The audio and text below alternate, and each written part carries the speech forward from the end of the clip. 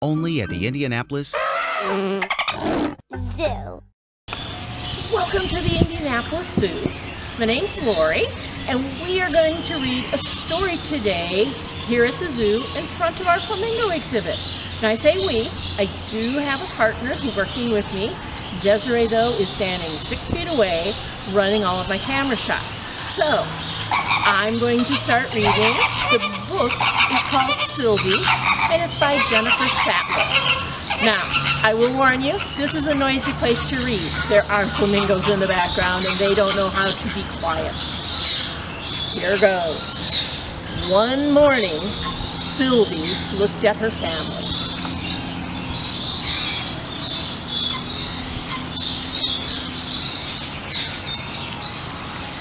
Then she looked around at everything else.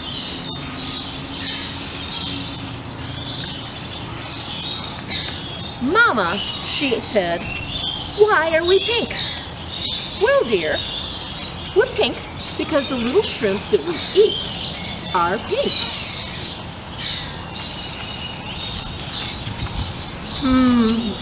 That gave Sylvie an idea. She tried nibbling on some palm leaves. Now, before I turn the page, think about what might happen if Sylvie eats palm leaves. I think you're right. Sure enough, she started to turn green. Oh my gosh, and the wind's catching my book there. Next, she spotted some delicious looking grapes. Uh-oh. What color grapes do you think she spotted? The grapes turned Sylvie positively purple. But Sylvie didn't stop there.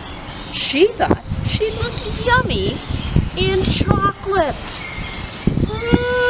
Let's see what happens. She was right. "What a beautiful sky," said Sylvie. "It's the perfect shade of blue." Sylvie just happened to be flying by a kite. Now look really closely. She's way up in the sky, and yes, flamingos can fly. But when Sylvie saw that kite, she became Scarlet Sylvie with just one bite. What fun she was having. She wondered what stripes might taste like. Uh-oh. Rather stripy. Why wear flowers on just your head? Oh no. When you can be the whole bouquet.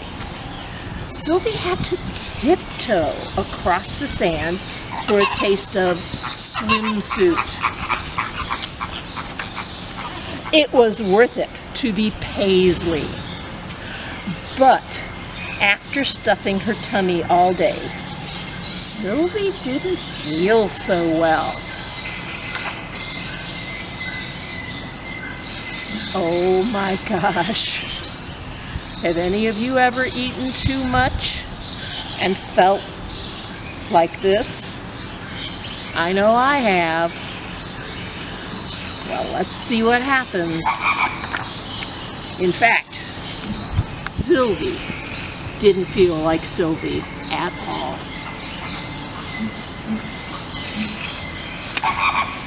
She looked at herself, then she looked at her family.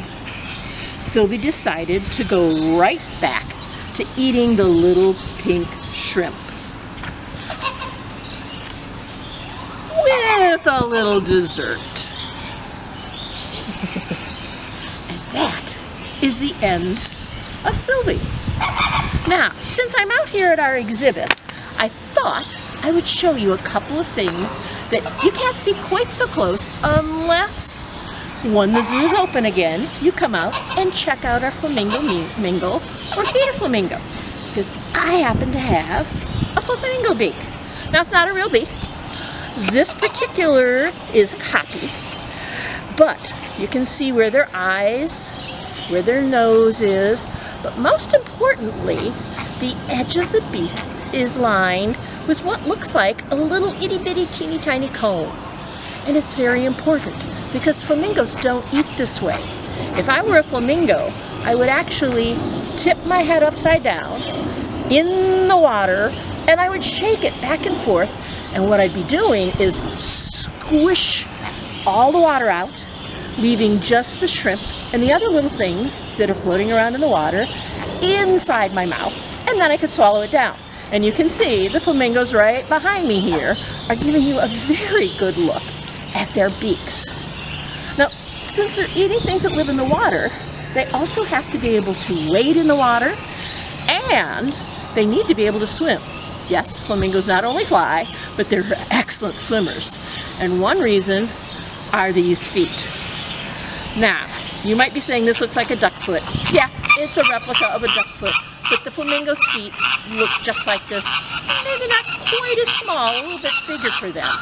But with the foot open like this, they can push against the water, and then they can squish the toes together to pull it back.